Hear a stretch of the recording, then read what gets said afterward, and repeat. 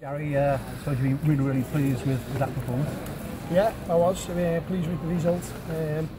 Tough place to come, to score 4 goals, delighted.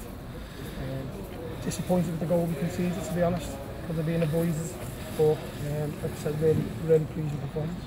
For half an hour it was quite a tight game, wasn't it? But then you scored 3 totally different goals to give you that 3-0 advantage.